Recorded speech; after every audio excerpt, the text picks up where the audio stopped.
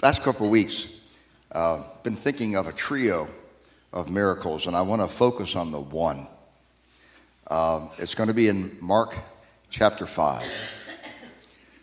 All three of these also appear in the other synoptic gospels, in Matthew and in Luke. But Mark is usually the most concise, but Mark actually gives us a little bit more information about the miracle that I want to focus on this morning. There's three miracles in Mark 5. The first one is one of deliverance. The second is one of healing in response to faith. And the third is one of the dead being raised to life. And in each of these cases, the people that were involved in all of these, they had their solution, and God had his. And I think we could take some examples from this today in our lives. We see a problem, and what do? We seek to find creative ways to solve the problem, because we're created in the image of God, and we should be creative in solving problems. And hopefully we're leaning upon Jesus as we do so. But sometimes God answers in such a godly way, a unique way, that we can just sit back and say, well, isn't that just like God to do what I never even thought of? Amen. At the beginning of Mark 5, we read the story about Jesus and his disciples were going over to the east side of the Sea of Galilee, and they landed in a town known by several different names in your Bible, depending on translations. Gennesaret, the Gadarenes, and they met a man as soon as they got off the boat, or rather a man met them. Matthew's gospel says there was two men, but Mark and Luke say a man who was possessed by a demon. And it told a little bit of the story of this man. In this region in which he lived in the tombs. They used caves to bury people in, and he lived in the caves. And he was not in his right mind. He ran around naked. They tried to chain him. That was man's solution, right? This guy is stronger than any man should be. He is a menace to society. So we're going to chain him and shackle him. But they found out very quickly that the chains and shackles didn't hold him. He broke them all. So as far as the townspeople were concerned, and probably the man himself, this was going to be the way he was just going to live out his days. So we're told in Mark, when they come to the edge of the water, that the man meets them in the boat and says to Jesus, what are you going to do to me? He reckoned that the demons in this man recognized Jesus, and they call him the Most High Son of God. Jesus asked their name. You remember the story? And the demons replied, Legion, for we are many. And the story continues that Jesus cast this evil spirit out of this man. And he was now sitting clothed, calmly, and in his right mind. And the townspeople saw this. The demons left him, went into the pigs. The pigs went into the water, and the townspeople were upset. And they were frightened, not of the man who had all this strength that they couldn't control. They were frightened that he was normal. And they didn't know what to do with that. You know that there are people today who are scared to death of a genuine move of God. And a lot of them go to church. It's one thing to read stories in the Bible. It's another thing to think that God is still the same today. So they come back to shore, and there's a crowd of people waiting to meet him, keeping in mind that Jesus was getting quite a name for himself in Galilee, and he was healing many. And so when the people knew he went across the lake, they figured he had to come back, right? So if you let your mind's eye go to work, imagine looking toward the east and you see the boat coming, and you just can't wait because you've got all kinds of problems that you want Jesus to solve. So you're waiting for Jesus to come, and he comes back and gets out of the boat, and the people started to press around him. And right away, this man, Jairus, comes to him and falls at his feet. Jairus was a synagogue leader. He wouldn't have been a rabbi. He was the one in charge of the local synagogue. But his daughter was deathly ill. Mark's gospel tells us at the end of the chapter that she was 12. Luke's, one of them, says right away that she's 12, and one of them doesn't mention her age. But so Jesus is on his way to go see this girl who is sick and is dying. You can just imagine these people pushing around him, shoving, pushing, all kinds of stuff going on. And you see him like trying to make his way, right? And before he has a chance to get to this daughter, the third miracle happens, which is kind of sandwiched in between the first and the third. And I want to draw your attention to verse 24 of Mark 5. Jesus went with him, that's Jairus, and all the people followed, crowding around him. A woman in the crowd had suffered for 12 years with constant bleeding. She had suffered a great deal from many doctors, and over the years she had spent everything she had to pay them, but she had gotten no better. In fact, she had gotten worse. She'd heard about Jesus, so she came up behind him through the crowd and touched his robe. For she thought to herself, if I can just touch his robe, I will be healed. Immediately the bleeding stopped, and she could feel in her body that she had been healed of her terrible condition.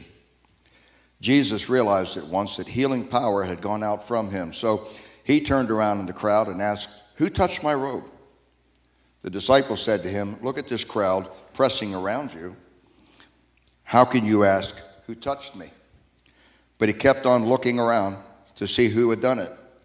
Then the frightened woman, trembling at the realization of what had happened to her, came and fell to her knees in front of him and told him what she had done. And he said to her, daughter, your faith has made you well. Go in peace. Your suffering is over. There's been many messages about this woman with the issue of blood. And it's supposed that it would be her menstrual cycle, which never ended. 12 years she suffered with this. Said that she had been under the care of doctors and spent everything she had. It's funny, the manuscripts in Luke, there's different manuscripts. How many of you know that there's no original manuscripts? And, you know, the original autographs don't exist, but they were hand copied through the years. And sometimes as they were copied, there were slight variants. And it's interesting that a lot of the manuscripts from Luke don't mention the doctor. And I think that's funny, since Luke was a doctor. But some of them do. Mark is believed to be the first version to be written down, probably from the 50s, so 20 years after Jesus. But she had spent all her money. And this brings us to the second human response to a problem that we see. And that's throw money at it and try to fix the symptoms of the problem. I don't know when it was that it became legal to advertise medications on TV, but I wish they changed the law back. Because so much of it, I'm not knocking science, or don't get me wrong, but so much of it is treating symptoms. And we don't get to the root of it. I mean, man, there's spiritual parallels all through there. If I can just be a better person, I'm going to do better tomorrow. If I can just stop smoking, if I can just start praying. And we try to treat the symptoms of our pathetic life, but we don't give everything to Jesus. You know? Somebody here can identify with that. I know I can. So, the human response would be just do anything so that the bleeding stops, or at least that she feels better about her condition. And here's this woman that we don't know a lot of. Some extra biblical writing gives her a name, Veronica. The Catholic Church kind of, I think, has venerated her. It doesn't come from the Bible, but there's a book called I'm going to mess it up, the Acts of, did I write it down? I did, the Acts of Pilate. And it speaks of a veil that Veronica wore, and supposedly, by tradition, she was one of the ones that was standing along the Via Dolorosa when Jesus was on his way to Calvary. And the tradition goes that she gave her veil to Jesus to wipe his face and that the imprint remained. That's not biblical. It's not, but I mean, it could have happened, right? But anyway, the Bible doesn't give her a name and doesn't tell a lot about her, except the fact that she had exhausted everything that she knew to do to get relief from this situation. Keeping in mind, too, in a Jewish culture, that she would be unclean. So when you consider the crowds that are pressing around her, it took a lot of gumption for her to even be in public. And I'm sure if she had struggled with this for 12 years, in the region of Galilee, sparsely populated, that people knew her. And she's pushing her way through the crowds. There's a great picture, and I asked Clay to put up, that I think this drawing is a really neat example of maybe what it looked like. Right? In a sea of feet, here comes his hand. And she had told herself, if I can just touch the hem of his garment, I'll be made whole. Yeah, and he said, your faith has healed you, which is not entirely true. It was his power, but her faith accessed his power. And the fact that he sensed his power going out from him. A little bit later, as you read through the Gospels, and you read through all of the accounts of how Jesus healed people. Sometimes he would just speak to the disease and it would be gone. Sometimes he would lay hands upon them. The man that he spit in the mud and made up some mud and put it on his eyes and told him to go wash. There's all different methods or points of contact that he had people use. And this woman either saw somebody else or heard a testimony of somebody else reaching out and touching the hem of his garment or touching him. Or the Lord spoke to her personally. But what we can know is that she wasn't the only one that ever reached out thinking that if I can just touch him, I'll be made well. So she's healed and she's nervous, you know. Who touched me? Can you imagine that? And a crowd of people and disciples, like, how can you say who touched me? Don't you see all these people around? But there's a difference. It wasn't just bumping up against them. There were people. He knew that somebody had it set it in their mind that one thing they were going to accomplish that day was to touch him. And he saw that faith, he felt that faith, and he felt the power go out from him. And I don't know, sometimes I wonder, was she afraid that he was going to call her out? After all, he was a respected rabbi, and she was an unclean woman. Or some scholars even think maybe she wasn't even Jewish. And maybe that's why she had the boldness to come into public in her present situation. Either way, does it matter if someone grew up in that understanding that Jesus was fulfillment of Messiah, or as someone who just recognized that there was something in Jesus and had that faith? You know, he came for the Jew first and then the Gentile. But aren't you glad he came for the Gentiles too? Amen.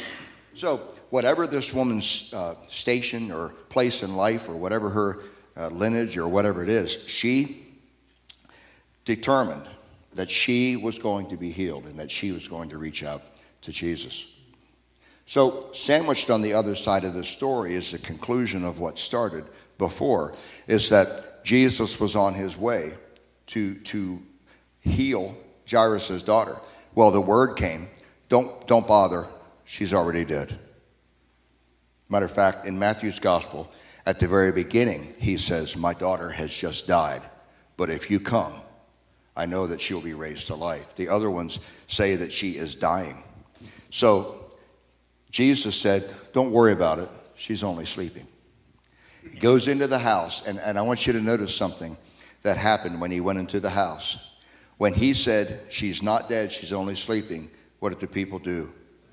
They laughed. They laughed at him. Because after all, death is final, right? Nothing can be done. So he went in, and what did he do? He got everybody out of the room, except for Peter, James, John, himself, and the mom and dad. He had to get unbelief out of the room. Jesus was able to do few miracles in his hometown of Nazareth because of his limited power? No, because of their unbelief. So Jesus had to get the unbelief out of the room. Sometimes we stop when God's still going. Sometimes we put a period where God has a comma. Our natural inclination when we think we've come to the end of all hope is to give up. God's solution is often different. So here I am preaching to myself this morning. We could take the woman's healing as a good example, and this has been preached many times about physical healing, and I've done that too with this stupid cough. And I can settle, because a lot of you heard me say it.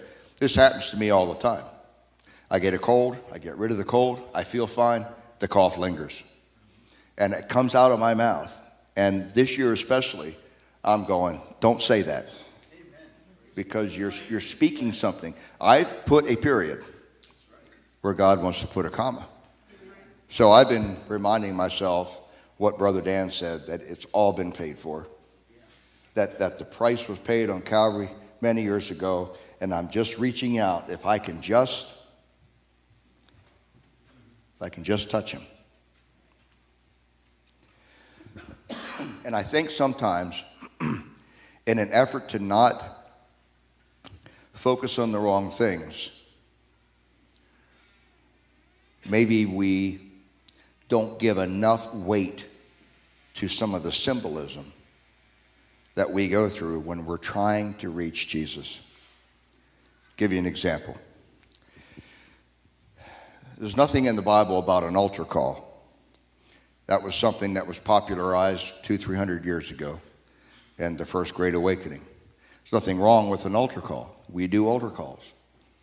But I've seen so many of them, and the same people come week after week, that I think their faith is in the altar and not in Jesus. I mentioned earlier about communion. There are some that it's seen as sacramental, that if I just come to church whenever they do communion and take the bread and the cup, at least all that other garbage I've done in my life, I don't have to worry about repenting because that'll make me clean. There's that mindset. It's an over-sacramental view of things. Coming into the sanctuary, right? The church is not the building. We say that all of the time. But as human beings, sometimes we need something that we can touch, that we can put our hands on and get a hold of, that can help us to avail ourselves to that which God has already made available. And so if we get too dismissive of some of the religion that goes around what we do, and we just say it's all worthless, sometimes we can really miss what God wants to give to us. Because if I'm standing over here and I want to touch that table, my perception is that table's too far away. But if I change my perception and move my feet, right, maybe I'm the one that has to move to be able to touch that table. And I think sometimes we can do that with God. If God wants me to have this, he'll give it to me. And we can get really lethargic about it. You know, one of my favorite analogies, you've heard me say it. I've only been here 4 years. You'll hear it some more. But if God wants me to fill me with his Holy Spirit, he'll do it. If God wants me to eat lunch today, he'll shove the food down my throat. If God wants me to know him better, he'll open my mind. No. It's got to be a hunger. It's got to be a searching. If I can just touch the hem of his garment. And we speak of it as far as healing, but it goes further than that.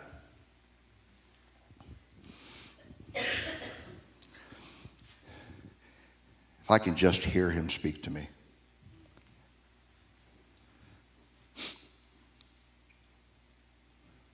You don't hear him speak if this is closed.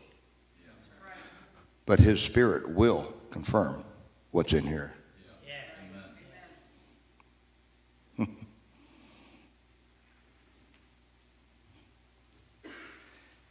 I can just understand his word, if I could just act as spiritual as that person, if I could just have their gifting, if I could just sing like that, if I could just preach like that, if I could just pray like that, and then we just stand back. Like all the people in that crowd that weren't nearly as dedicated as this woman was, standing around the edge, afraid to just jump in there and go for it.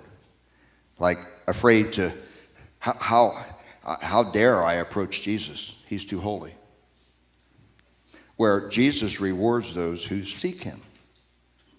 It's the ones who are willing to move their feet and get out of their own man-made ruts. They're the ones that find him. And this woman, I just see her crawling on the ground.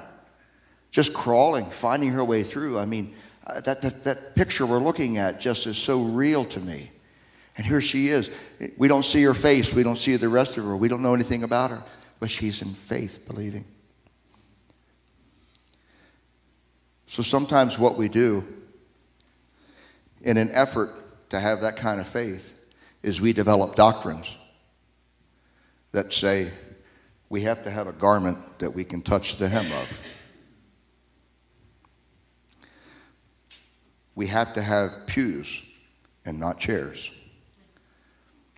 We have to be in a building that looks like a church. You see what I'm saying? You have to mix up the spit and the mud and put it on your eyes. We can get that carried away too on the other side of this thing. Jesus healed in many different ways, but he's always the one that did the healing. So, what's he speaking to you? Well, why don't we go for it? Okay? Now wait. Now listen. We're so cautious, us conservative. I said it before, Southern Pennsylvanians. We're so conservative. And we've seen the excesses, haven't we? We've seen the people that are just doing crazy things and claiming it's from God. But I think sometimes we go too far to the other extreme. What's wrong with perhaps God speaking to you that if I can just make it to the front of the church and kneel at this altar, I know he's going to change me. If I can just go over to that person and go say, Sarah, would you pray for me? God's leading me for her to pray for me. And doing that, can that not be touching the hem of a garment? It's not the person, right? We're approaching Jesus. And I think there is so much more available to us. I know there is. I know there is. And just like other people benefited from this woman's testimony, right? Because she got up in the midst of the crowd, and the Bible says that everybody heard her tell the story. I just knew. You know, that old, I know. I just knew that if I touched the hem of his garment, I would be healed. A lot of people heard that. We already know there was a huge crowd there. Other people told that story. You don't think other people's faith was emboldened? The next time I see Jesus, if I can just touch him, right? And then what happens is our human solution to the problem sometimes takes over. And then we make the solution touching the hem of his garment. And maybe Jesus wants to heal in a different way. We have to be open to what he wants us to do. I think this morning and tonight, we're meeting tonight, 6 o'clock. And we're just going to come into the room. We don't have any songs picked, no agenda. We're really going to see what God wants to do. But I sense a real season of healing, physical healing. And I believe that can start this morning and can continue tonight. What if, in all your reaching and searching, What if it's a matter of you making a decision that I'm going to come out again today at 6 o'clock, and I'm going to come into the room expecting? See, that's us moving our feet. For us to say, I want more of God, but he's got to be the one that does the moving. How can we do that? You know, in other areas of the world where there is revival, people have nothing. People have no money. They live in houses with leaky roofs and mud floors. And hundreds of thousands of people will come to the meeting expecting God to heal them. And there will be just multiple miraculous healings. We have gotten so used to things being convenient. We've gotten used to the human answer to the problem. Just like they did in Mark chapter 5. Just like for the guy who was possessed by a demon, well, we'll just chain him up. Or the woman with the issue of blood, well, we'll just take her to the doctor. or the girl that died, oh, well, it's already done, so we're just going to mourn. You know, they had professional mourners they paid to come in and mourn. For funerals, it was a big deal. What if our human response to the problem is not changing anything about the way we act, believe, or dream, and we're just waiting for God to convince us? Man. Oh, man. That's the lukewarm church. That's the lukewarm church. I'm going to do things the way I've always done them. I'm going to do what I think needs to be done. And, okay, God, it's all on you. And he's saying to us today, it's already done. It's already done. Just come. Receive it. It's already done. And you know, I don't understand all I know about that. I'm still learning. I've learned a lot of things in my life that pertain to that. It's already done. Just walk into it. But there are some things in my life that I don't quite get. But I hopefully have a couple of years left on this planet before I see him face to face, that he's going to teach me more and draw me more. Yeah. I'm convinced that if we just simply took what the Bible says to be true, if we actually dared to take him at his word, we wouldn't be having all these discussions. We wouldn't need as many of the doctors. We wouldn't need any of the drugs. We wouldn't need as much of all of this stuff. And there's nothing wrong with doctors and medications. And I know people die. God knows that. We've had way too many funerals lately. And I'm not doubting God or doubting anyone's faith. I'm just saying that until God says the story's over, the story's not over. And I think we give up way too quick. So, how would you end that sentence today? If I could just.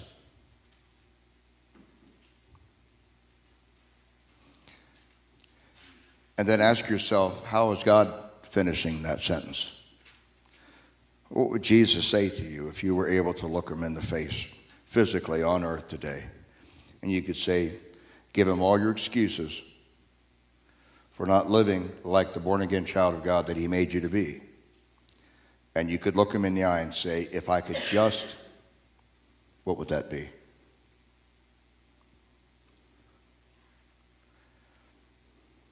And with that, I want to invite you this morning to do something different. Faye, would you come? I want to invite you to do something different. I want to invite you to answer that question for yourself. And that could be physical healing. That could be breaking a chain of bondage. That could be letting go of a habit. That could be changing your thinking. You know, Romans 12:2, one of my favorite verses, that he transforms our minds. That's how he renews us. He changes the way we think. Let God change the way you think. You're reaching out. You can't figure out why. You can't quite get it. But you're not willing to change anything about what you've got going on. Unwilling to take that step. What if? What if Jesus is in that next step? What if we could take God at His word? What if the Bible said, what the Bible says about faith is true, that it's the substance of things hoped for, the evidence of things not seen? That we just simply have to trust Him and take Him at His word. What if He's answering or filling in that word in that sentence? If I could just